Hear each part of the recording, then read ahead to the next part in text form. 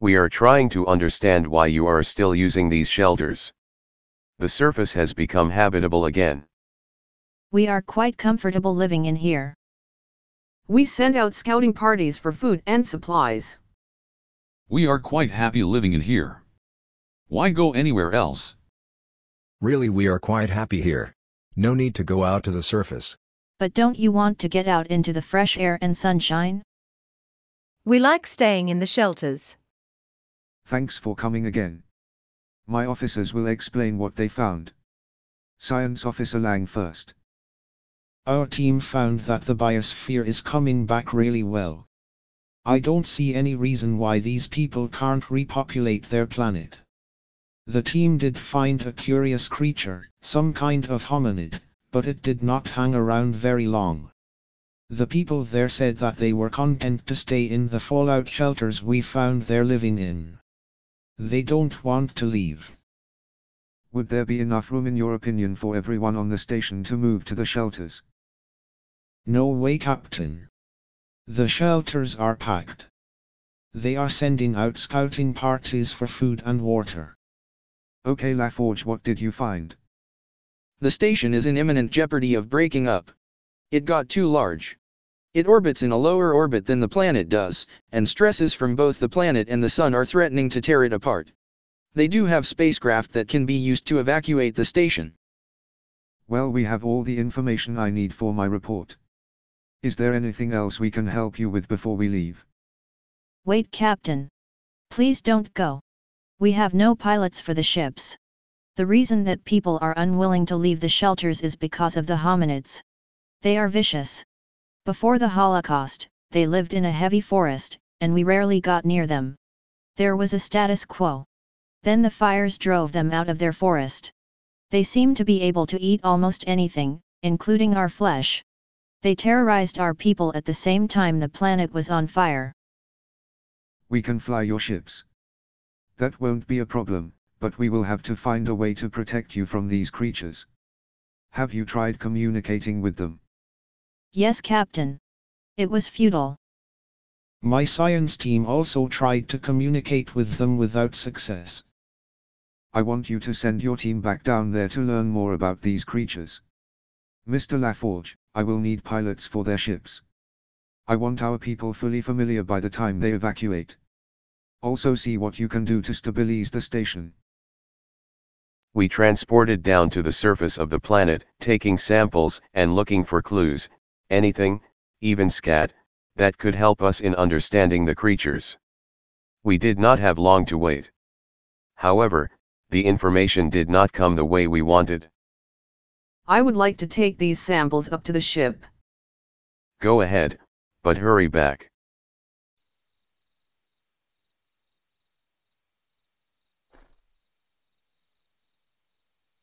Security alert, transporter room 2. Unknown creature.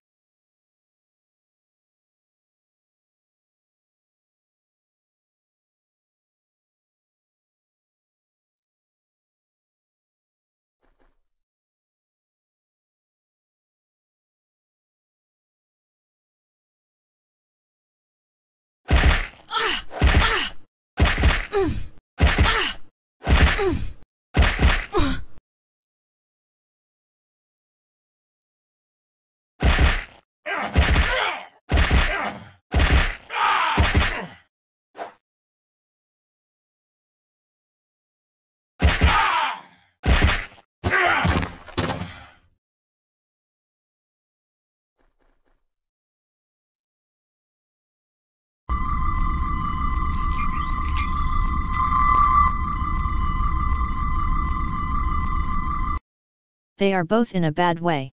They were badly beaten. I need to speak to the transporter officer. Okay, make it quick. I am trying to save him. Lieutenant, what happened? How did the creature get on board? I think it jumped into the transporter beam. It made no effort to communicate. It just attacked. Okay, Lieutenant, cooperate with the doctor. Get well.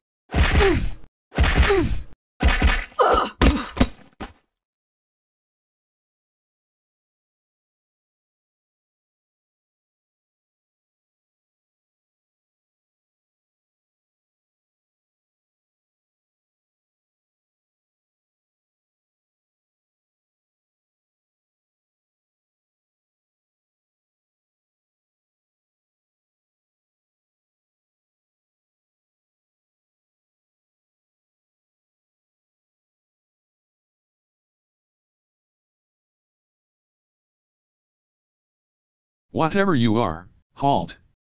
All right, we'll do this your way.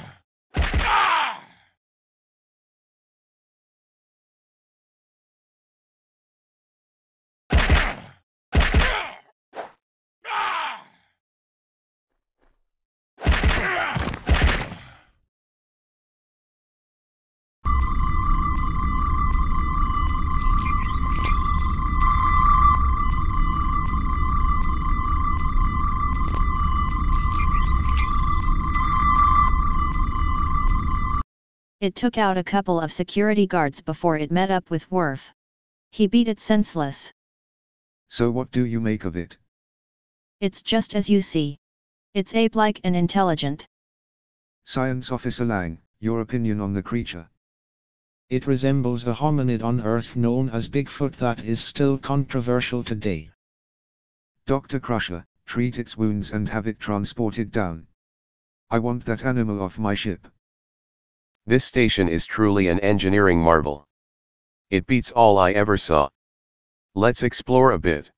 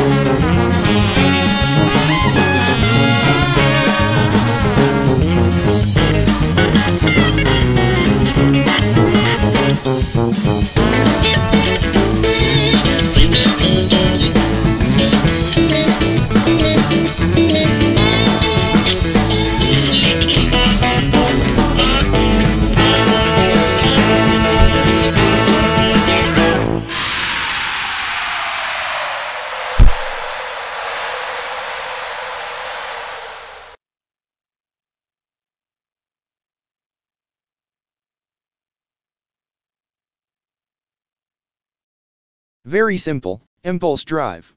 It should work out well, and of course the ship will help. That's assuming that the captain can figure out how to repatriate these people safely. Let's start checking out her systems. The captain wants these ships operational. Activating system. Force field barriers activated.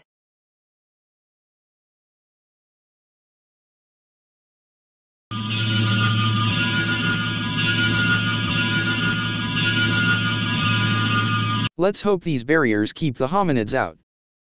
Over 3,000 miles of force field fencing in this installation alone. I just hope we have shooed away all of the creatures. They are really nasty from what I have heard. Message from the ship. They are about to launch. Mr. Barclay, status report please. I know you are not used to the bridge, but we are short of people. I show green lights all across the board. All ships report ready for impulse drive. You are in charge of this operation, number 1. Give the order when ready. Mr. Barclay, order all ships to launch in sequence and head for designated safe zones.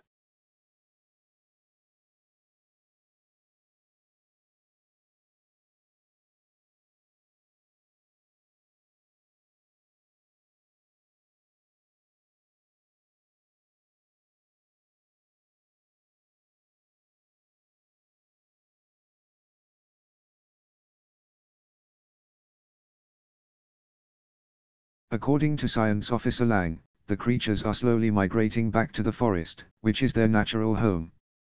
The barriers in time will no longer be needed.